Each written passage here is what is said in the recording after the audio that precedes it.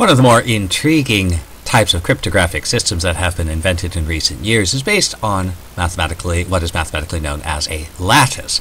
And this emerges as follows. Suppose I have a set of n-dimensional vectors. A little bit of a review of vector spaces that you may have seen in things like linear algebra. The vector space V is the set of all possible linear combinations of these vectors, and these vectors are said to span our vector space.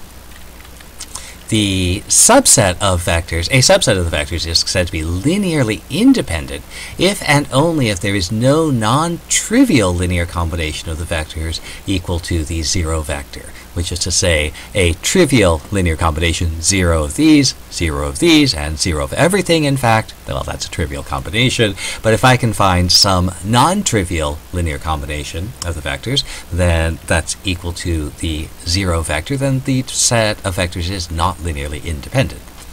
And then finally, a basis of V is a set of linearly independent vectors that span our vector space V. Now, if I require that the components of the vectors and the coefficients of all linear combinations be integers, then the vector space V that I obtain is called a lattice. And part of the reason that it's called a lattice is that if we take the viewpoint that any linear combination of these vectors corresponds to some point in our vector space, then the set of points that we're talking about, if everything inside is an integer, consists of a set of discrete points. Now, one of the things we can do is we can construct a change of basis. So my lattice has some initial set of basis vectors, but I can create a new set of basis vectors for the lattice in the following way. What I can do first of all is I'll take my matrix B, and my rows of this matrix are going to consist of the vectors of our basis. If you remember the term, the vector space corresponds to the row space of this matrix. And then I'm going to take another matrix M, and I'm going to require two things happen. I'm going to require that the determinant of M be plus or minus 1, doesn't really matter which, and the matrix product M times B is defined. So again, I have to have the right number of rows and columns in M. And I'll note also one requirement also, we want to make sure that M also has purely integers in its column and row entries.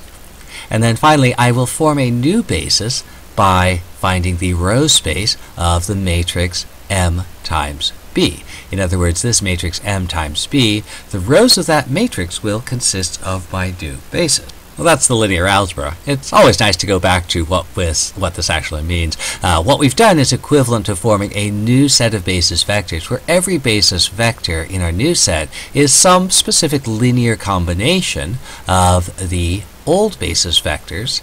And here's where everything ties together.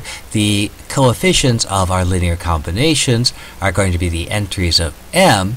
And the requirement that the determinant of M be plus or minus 1 guarantees that the vector space spanned by the new vectors will be the same as the vector space spanned by the old vectors. Just as a quick observation of why this could be a problem, if every basis vector was twice one of the basis vectors, then I wouldn't be able to get all of the points in my original lattice. I'd only be able to get every other point in the lattice. For example, let's take a vector space V and suppose it has basis, 5, 1 and negative 2, 8, and I want to find a new basis for V. So I'm going to first of all form my matrix B, where the rows are going to consist of my basis vectors 5, 1 and negative 2, 8. I'm going to find another matrix M of suitable size where the determinant is plus or minus 1. Since this is a 2 by 2 matrix, M also has to be a 2 by 2 matrix, and I'll pick this one. Here's a quick check. It's a 2 by 2 matrix, so I can find the determinant very easily. It's 99 minus 100, suitably negative 1. And so my product is going to be my new basis, 3741, 103, 113. And this gives me my new set of basis vectors, which will be the rows of the product matrix 3741 and 103, 113.